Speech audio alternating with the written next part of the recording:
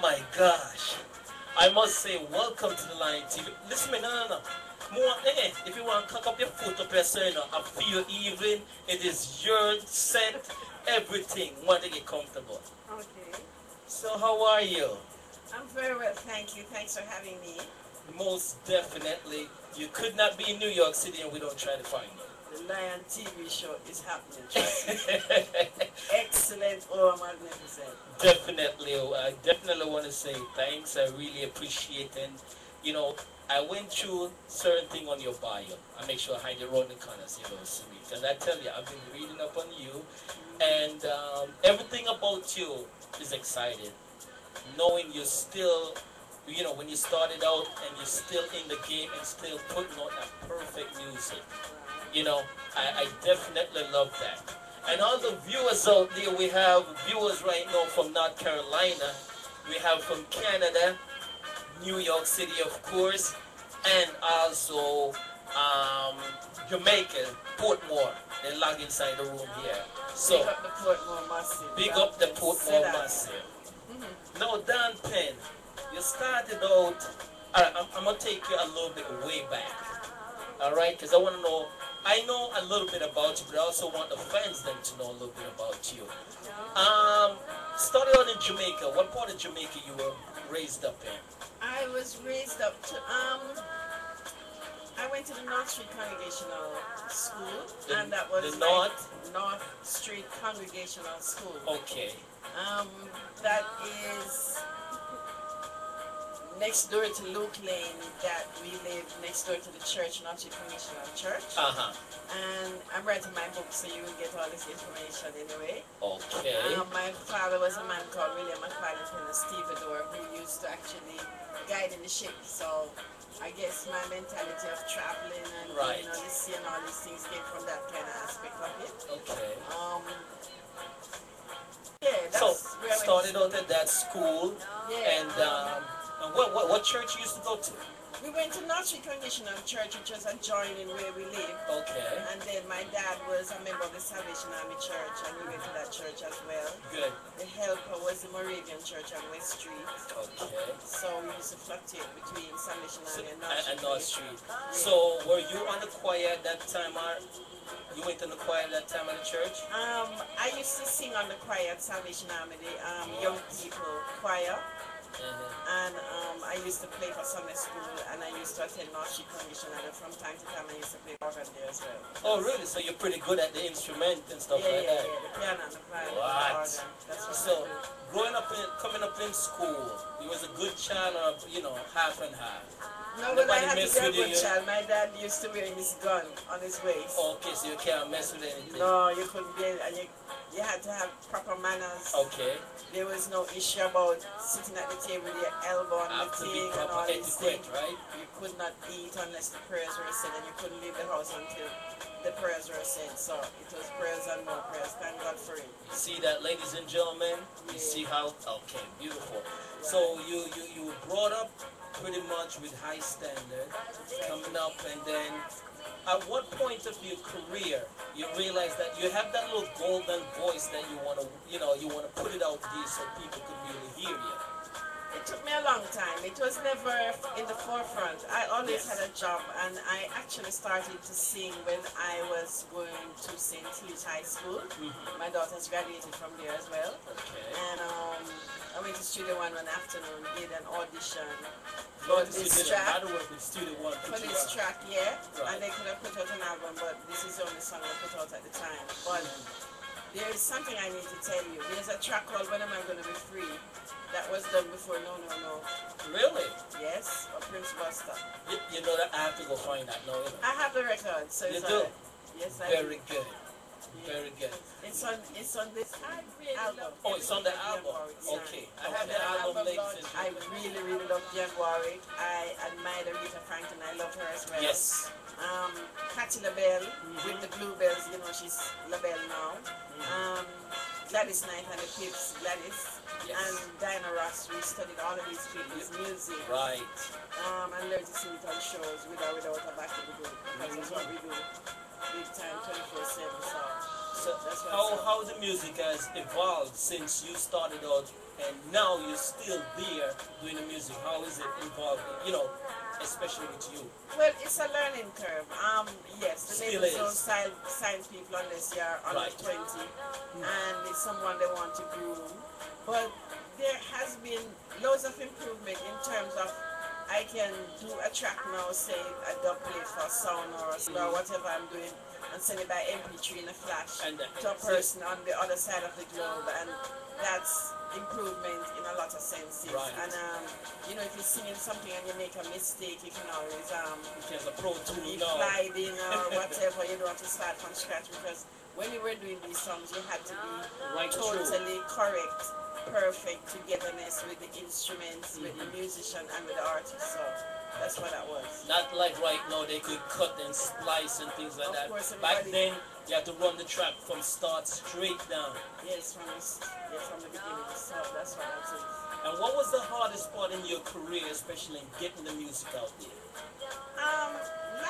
Lack of funding is always an issue, because you could sing like Michelangelo, you know, if you don't have someone to market and promote and Right. get you out there and put your thing on the shelf, you're not on, or it's not happening for you. And they have changed the whole spectrum of the music industry now. It's like download, and Yes. you know, some people get it for free, some Right. people pay. But I think they need to streamline it, that, you know, people really created these things when they were in stress or whatever their situation is, and people should probably give them credit of some kind for their works. Of course. Yeah. So no, you started out with the, you know, I always ask people where do they, you know, what type of category you put your music in, but I would say you in more like a rock steady. Would you agree with me, or? Yeah, you, I'm in the rock steady, but no, I would say I'm in world beat, because I'm Right. singing R&B, I'm singing hip hop, I'm singing reggae, and I don't feel any way about it. I mean, if I get a song and the music fits it that like that, I just deal with it. You know what I'm saying? Okay. So now as a singer, what has been your biggest challenge as a singer? You know, started out till now, and how did you overcome that challenge, or you're still working on that challenge? Well, I don't know if I should call it a challenge, because we face challenges every day. Right. I would say I just praise the Most High and go through and just ask for His guidance, and this is why I guess I have this longevity, because I look to Him first, and then everything gets second place. And I have to do that, because that's the only way to go, and that's the only way I can go, and it's the only successful way I know Right. to be there. Okay. Now looking back on your past accomplishments, you know, probably when you started out you didn't know that you'd really accomplish certain things, and now looking back at your accomplishment and where you at right now, how could you compare it? There's no comparison, but I know I wouldn't want to change anything anyway, because we went to the studio and we were singing songs. We had loads of people like myself. I'm just tip of the iceberg for all Right. the good people that pass through. Right. And the thing is, you know, I never in my wildest dreams believed that so many years after the date, Right. these music could make me go into countries of the world That like you'd Russia never or dream of. China or Wow. Japan or Australia or Hawaii, East Coast, West Coast, Canada, and all these places. So I just give thanks that I have this privilege, and you know, well, I'm a good person, but sometimes people get me very upset. Really? Yes, and sometimes I'm not tactful, Yeah, and I know I have the guilt. upset. I know I have the guilt of not being tactful. Okay. And some people, you know, like certain offices I work, they would tell me, if you're getting upset, count to 10 before you say what you have to say. Because guess what? When I tell you what I have to say, I know it touches stones and people get a bit Yes. upset and all this type of things, you know, because I remember Everybody talking to a lady. touchy. She was a pastor's wife, and I was telling her something, and I'm saying, you're not listening or something like this, and she was saying, nobody's ever spoken to me like that, you know, really? kind of thing. So I said, well, imagine I started hearing this is a simple language, and Right. the lady's getting so, you know, like I did something so very, you know what I'm saying? So I tried to be calm and bite my tongue between my teeth before I say something, because it seems like when I say things, People I don't. take it the wrong. I cannot go around corners, please. Yes. I have to let you have it And straight as I forward. see it. So some people don't like that. So I've learned to do that. I have to be tactful and try to be nice. Now, on stage, doing your performance, all right? How do you rate your performance from 1 to 10? 10. Aye! Rap! On the theater, Penn says so. But you know, sometimes. Now she come with a conjunction. No, Me the the part there. conjunction.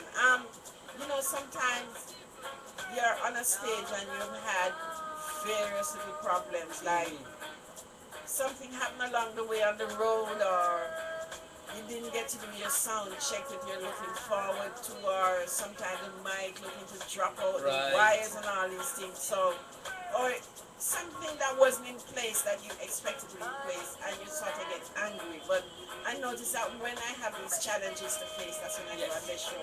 What? It's true. Nice. And my impromptu shows are better than those. Are better that I than, rehearse. So right. I take the whole thing for a joke. I don't necessarily rehearse when I have a show.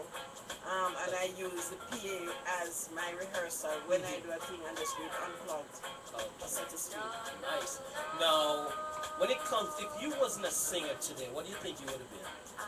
Well, I wanted to do medicine because my mom was a nurse and I was very much interested in medicine. I wanted to do forensic medicine, but I didn't like to see blood. But I think law would be an aspect of it. But I did accounts as well, so I don't know which one. But they helped me. I'm not a talker, that's the thing. That's why I didn't pursue the legal aspect of it. But I can help myself with contracts and law relating to chancery, land laws, and torts and chosen action, and different things relating thereto. Ladies and gentlemen, you see what's going on inside here? Yeah. Okay. Now, this is my question that I really want to ask you. Who is your friend? Who do you call your friend? My friend? What type of friend you have? My friend is Jesus Christ of Nazareth. Praise the Lord. Praise the Lord. I'm a big man that. Yes. Nobody else. Yes. No, of course. put it this way. If you have a husband or if you have a friend, like say boyfriend, a close person, and somebody will say you reach a certain age, you're supposed to have a husband and all these things, but you see how the whole thing has gone through the window. In my family's time, you know, you love somebody because you love them, and even if you go out and you have a friend, and it doesn't involve whatever possession you have and all these type of things. Now, marriage is a business, and you know, people just latch on to people because they have X amount, or you know, some people break up families and all these type of things. So the morale and all these things and the knowledge that used to be there is actually gone out the window, please.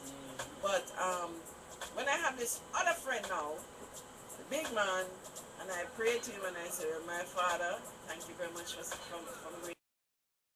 No matter what. I have something to do today and I want you Thick to and thin and still be and I say my prayers to him and I make sure 12 o'clock I say and in the night I say, and if I'm doing something and I reach over, I tell him thanks. I am good to go for that day, and things happen in a positive way, and I have someone to shoulder my burden. I don't think, I shouldn't say I don't think, it's not an issue, it's not an option. There is no one on earth that will solve my problem like him. Like him. Yeah? Ladies and gentlemen, we have Don Penn in the house here.